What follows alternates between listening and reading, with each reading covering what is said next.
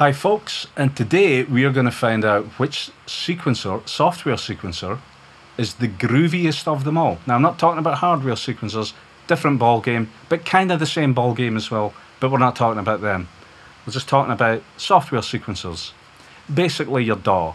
Now there are some trackers out there, but I have no experience with them, so I'm not talking about them. So it's which sequencer, DAW, swings the most. When I'm talking about the groove here, I'm really talking about swing. They can all swing. They all allow you, as far as I know, they all allow you to swing. And how good is it? How bad is it? We're not really going to be talking about that because I'd have to go through every single sequencer. So what I'm going to do here, I'm just going to reveal to you and give some reasons why I think it might be the best sequencer for swinging up your tracks a bit, right? And the winner is Maschine. Surprised? Yeah, well, I'm not, but that's because I know, right? And I've been using Maschine on and off for 7 years. But about 6 months ago, I started writing songs for to release later on this year, and I used Ableton, Cubase, but there was one track in particular I needed a kind of feel. It was just a basic swing feel, and I went again, like I had done for the millionth time. Well, I'll try their MPC or the Logic grooves. I tried lots of them, and I'll settle on one like MPC 55%. But within half an hour, I'm like, nah, that doesn't work, you know.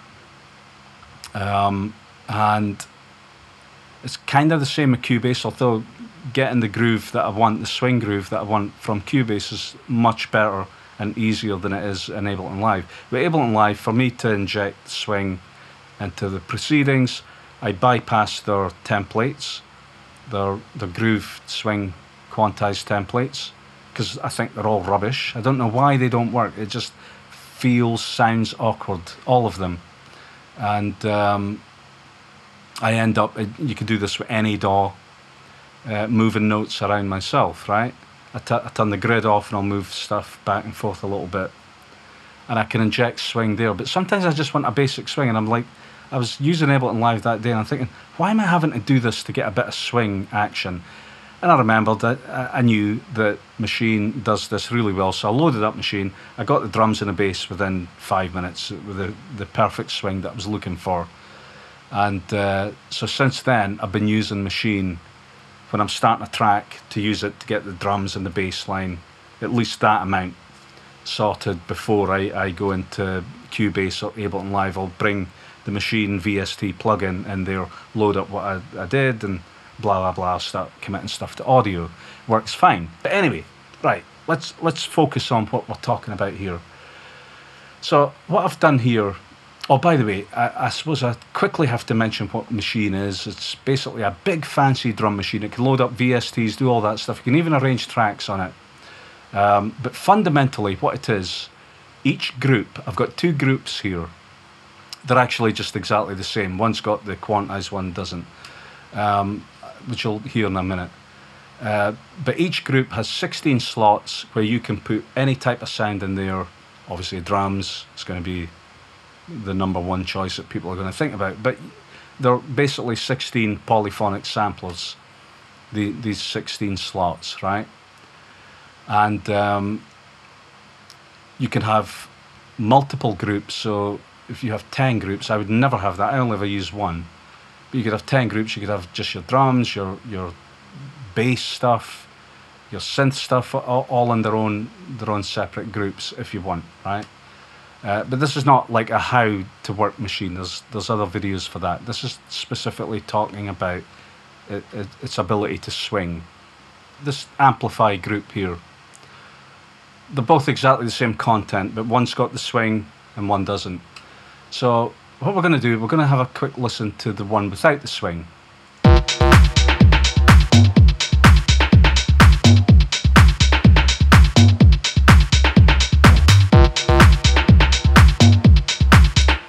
I mean, I'm not offended by that. That's just straight hard quantized 16.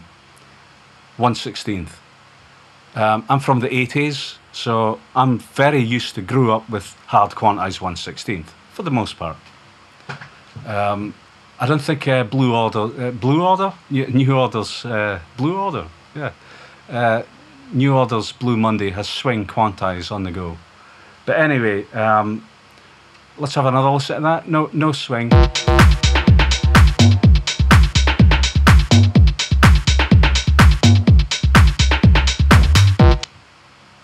Okay, and here's the one with the swing.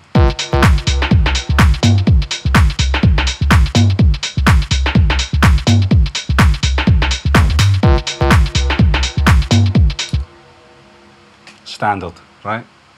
The standard swing. So I'll just go back and forth between the two. It's not particularly elegant. I don't have the controller set up. So we'll start with the swung, and then we'll go to the unswung.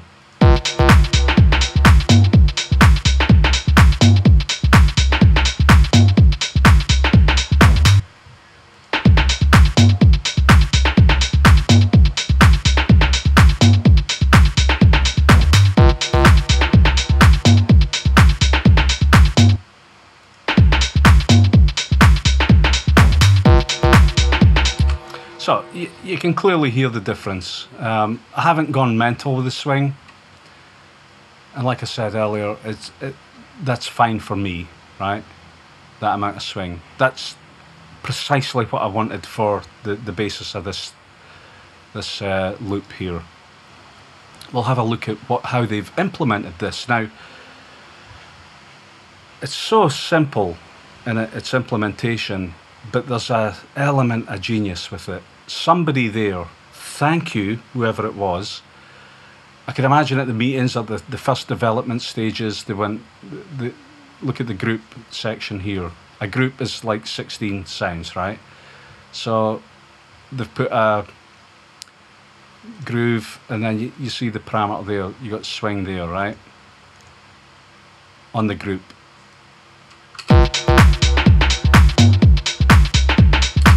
I must be affecting the wrong one. What's going on? Hang on.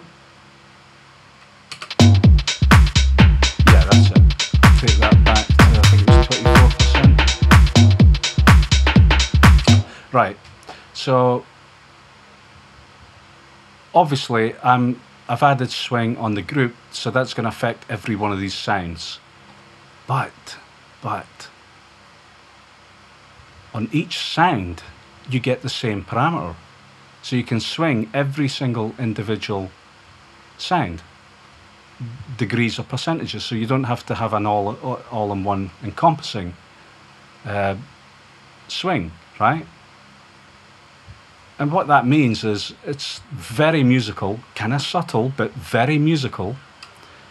And as you can see here, I've got the hi-hats, these hats here.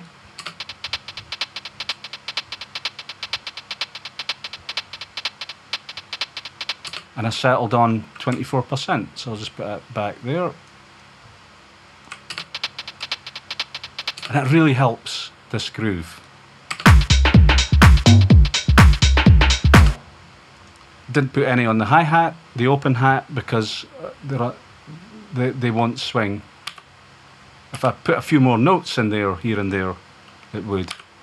On the percussion, basically I've put different swing settings on, not because I just wanted it to be different, it's because it just felt better doing that, you know? A bit less on the bass line. I thought I would, I've only got 9%, but it's enough to make the bass line swing. Let's actually put more on.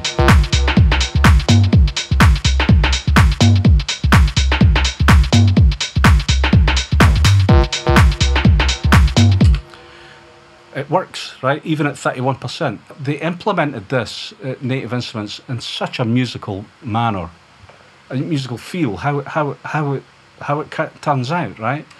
And with that bass line, we could anywhere right up to, let's just check it out. Even that's acceptable. It's a bit much for me, but I could definitely see that some people would appreciate that. And the beauty is, like I say, I'm doing this individually on the bass. It's not affecting anything else. So if I went to the group, and this would be the standard fodder that you'll get in sequencers, just a one swing fits all, you know? And that means that bass line wouldn't have that heavily, the rest of it's not heavily swung, the drums, but the bass line is.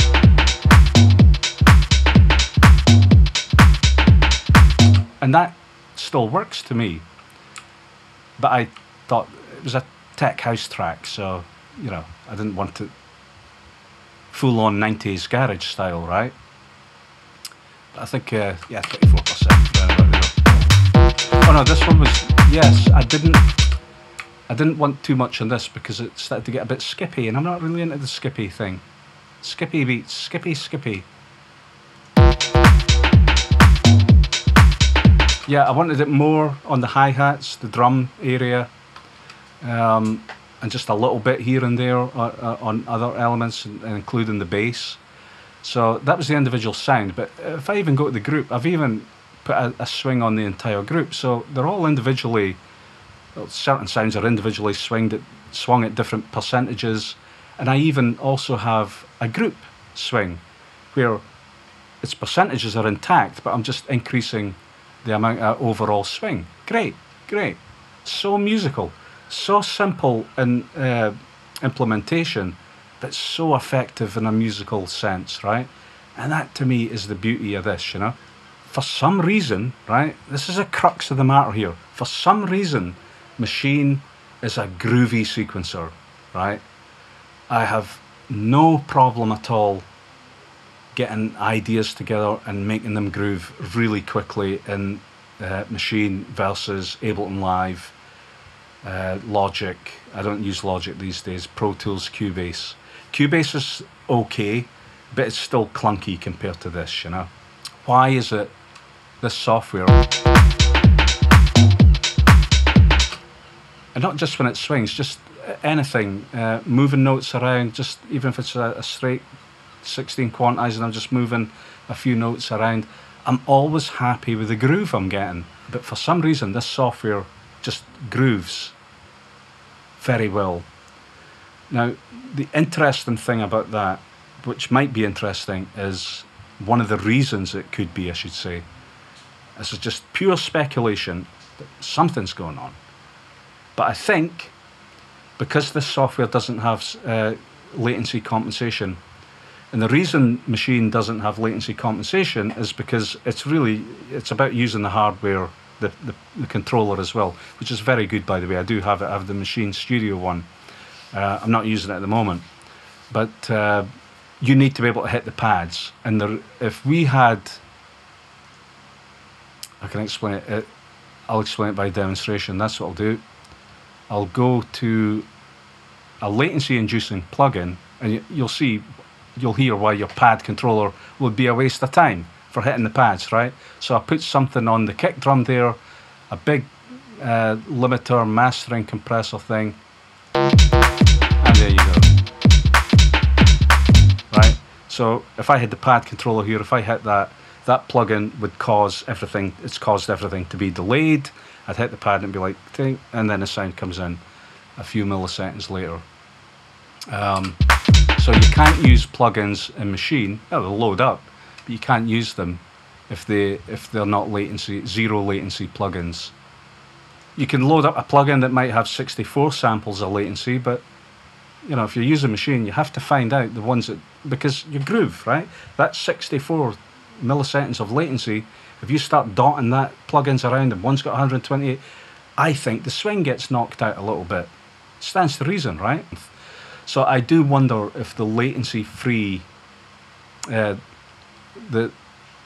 zero latency compensation abilities of this software, which is totally intentional and as it should be, has something to do with it, because this software grooves. It really does groove.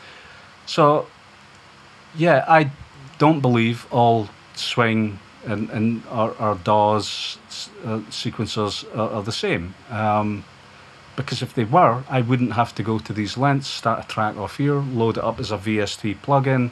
Maschine can load as a VST plugin, and continue the track once I've got the sort of backbone. And I think the feel that I get from this software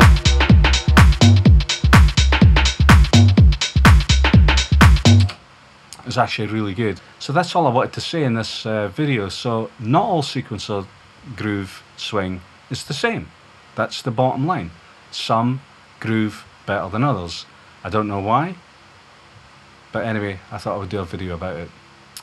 So thanks for watching.